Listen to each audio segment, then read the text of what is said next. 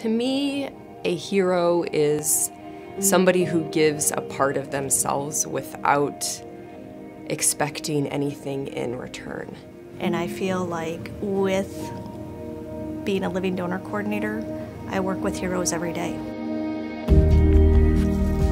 A friend of mine's son needed to have a kidney transplant. I did the workup to initially donate to Michael, but unfortunately we weren't a match. So we were listed for a year to be exchange donors. So I would donate to somebody whose loved one would donate to Michael, and you just kind of swap donors and recipients. In December of 2016, I got a phone call from the transplant office, and then unfortunately they told me that Michael was too ill, that I wouldn't be able to help him. So they asked me if I would be an anonymous donor, and I said I would. They told me at the beginning of January of 2017 that they had somebody to match with, and that I would have my surgery date would be February 26th.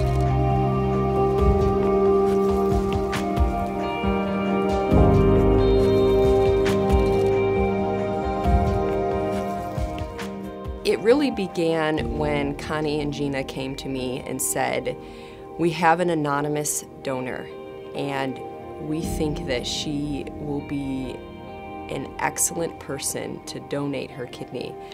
And I said, well, in that case, I would like to do Nebraska's first kidney chain. It's really kind of simple, the exchange process that we do here at Nebraska Medicine. Basically, we have what we call the Board of Hope. So the Board of Hope really is just, we make a Cardex of every donor and recipient, and we just arrange them on a board. Dr. Hoffman does with the help of Connie and Gina and tissue typing, and we just put their names on a board and we look at multiple things to make sure that they're a good match. We had people come forward who originally decided, I want to donate to somebody. And we asked them, well, since you cannot donate to your recipient, would you like to donate in honor of them? And I think as soon as they said, actually, sure, I'll do that, and allowing us to put the chain together, they had complete trust in our team. But to donate a kidney to somebody they've never met, that is on a completely different level. That is so special. The cards just kind of aligned, and we met daily, Connie, myself, and Dr. Hoffman, to assure that this chain would happen, and it did.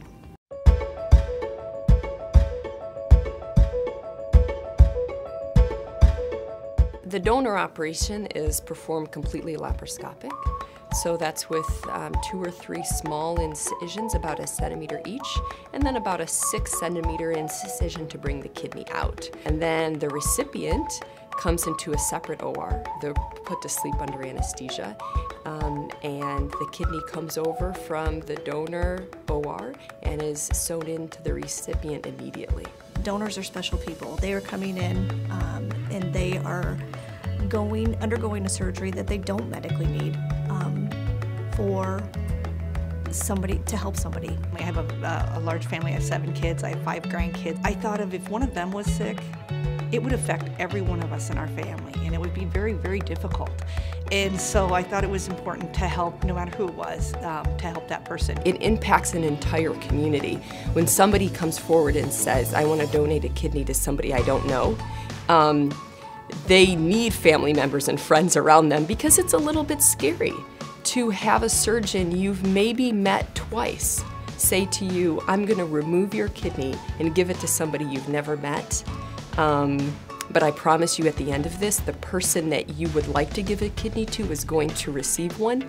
But that takes a lot of trust, not just on the side of the donor and the recipient, but everybody else that comes to the hospital to support them. I mean, they pulled off a miracle, I believe, and there's just going to be bigger miracles coming to Nebraska Medicine involving the kidney team.